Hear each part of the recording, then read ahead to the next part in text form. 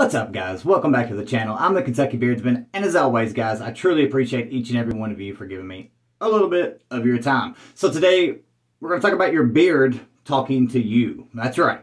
I'm not crazy. Well, I am crazy, but I'm not that crazy. Listen to your beard. Your beard truly tells you when you need to wash it.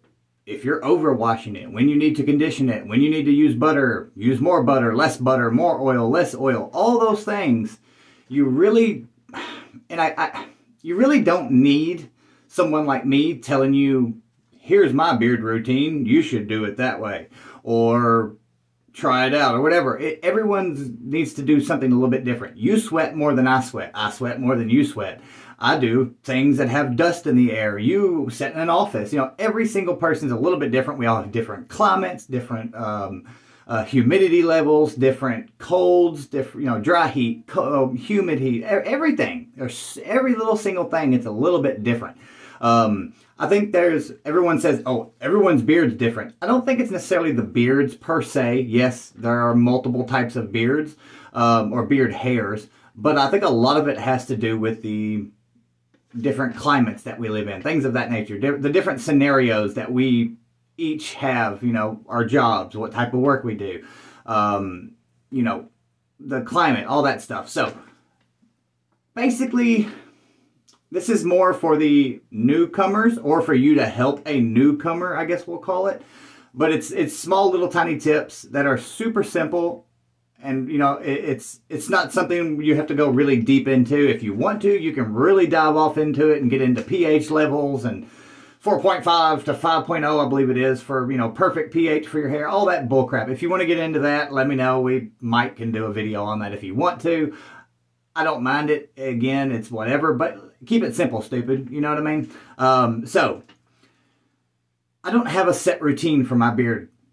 I don't have a set beard routine at all, and I'm never going to. The reason being is because things change all the time for me. One day I might be laying tile and not have a ton of dust in my beard unless I'm doing a lot of cutting, or then the next day I may be finishing drywall and have so much dust on me that I have to wash my beard multiple times and throw in leave-in conditioners or whatever, you know what I'm saying? There's so many different things.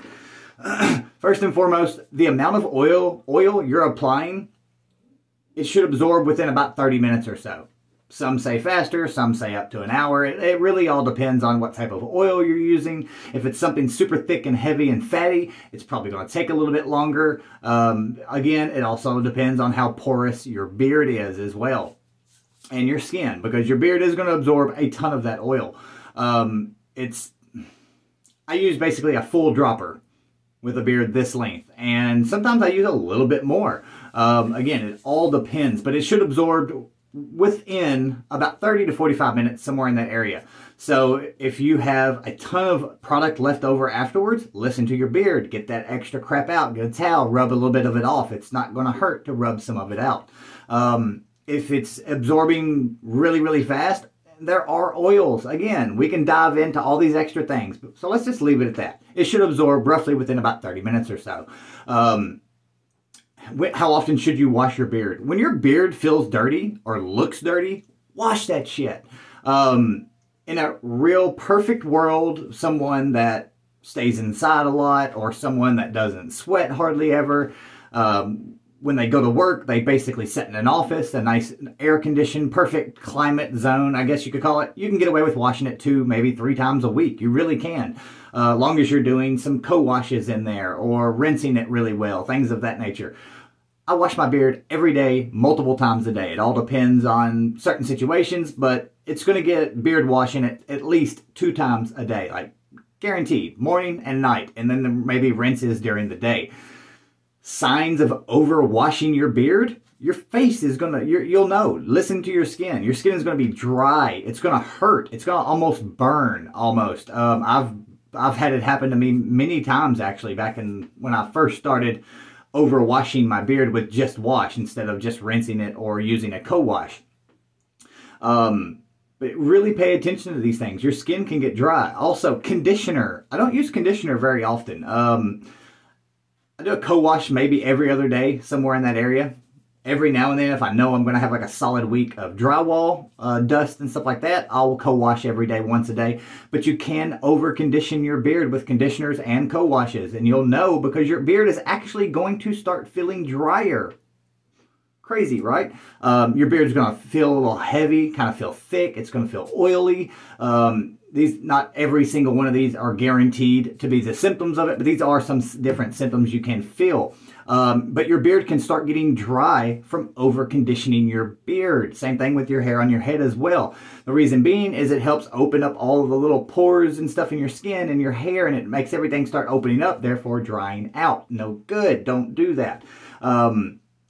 In my opinion, again, unless you're in my situation where you're getting extremely dirty and you just want to keep your beard from getting zapped completely of all of its moisture and all the liquid in it, don't over condition your beard. A couple times a week really is all you need. If you're going to do a conditioner, if you're going to co-wash, you can do it 3 times a week, something like that. If you're somebody that works out all the time, maybe condition again, maybe every 2, maybe 3 times a week, somewhere in that area. Butter. Butter is technically supposed to be used daily. It doesn't matter if you use it during the day and at night, or if you use it during at night, or during just the day, or whatever, however you want to do it. You technically can't overuse, I guess you could say, butter. It's just not going to happen. You will walk around, just like with the oil, you're going to walk around with a greasy ass face. But again, you can't really over oil or over butter your beard. But you can walk around with too much product on, and it's going to therefore attract dirt. And then you're going to be looking pretty nappy. So beard butter, again, it's something you just have to test with to see how much your beard can handle, how much how much of all that stuff it absorbs. But I do recommend using a beard butter, or at least something that's going to substitute for the beard butter. I don't use beard butter as much anymore. I don't use it every single day or night. I use this. I use beard butter mostly on the weekends, kind of as a deep conditioner. That's what it is. But I use the leave-in hydration mist from Classic Grooming when I rinse my beard out at lunch, things of that, things like that. And I'll just spray that in afterwards, and whew, I'm good to go. I don't need the butter because that really does re-moisturize and rehydrate your beard. Drink plenty of water. Your beard will start feeling crispy and dry and funky as crap. The growth will slow down, man. Things like that really, really do. You've really got to pay attention to these things. If you ever have any questions, reviewers like myself and many others out there are there to answer those questions. But hopefully these kind of things will help you kind of just open your eyes a little bit more to what's going on with your beard and your face, so you don't have to ask as many questions.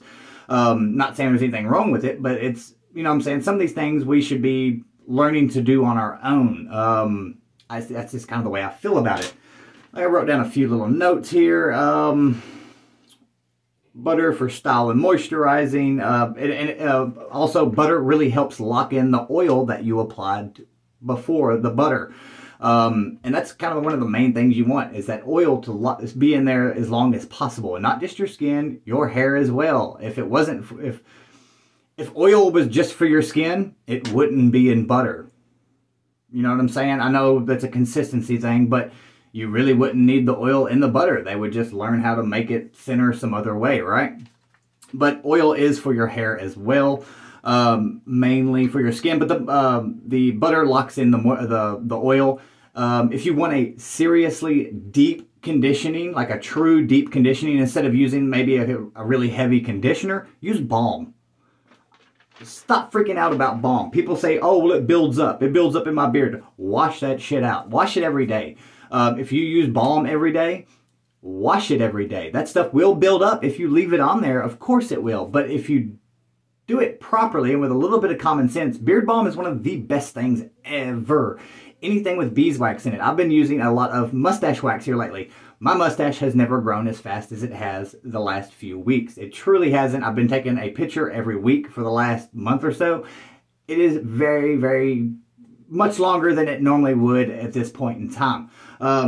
What else we got? Oh, overall conditioning. Okay, I was talking about over conditioning. Symptoms are dry, weak.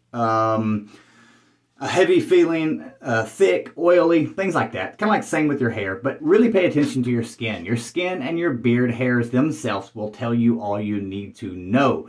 If something's a little bit dry, if you're using a lot of conditioner, you might be overusing it. Dial back on the conditioner, maybe even cut it out for a little bit to see if that makes that dryness go away. If it doesn't, then you're not using a good oil and a good butter. Or maybe you need to use a balm with a little bit of beeswax in it, or a butter with a little bit of beeswax in it to really lock in that moisture. Anyways, I hope this video helps someone out there. If you have any questions, comments, concerns, if I left anything out, let me know down below. Follow me on Instagram, subscribe to me here on YouTube. Again, if you have any questions, hit me up down below and I will get back with you ASAP. Later, guys.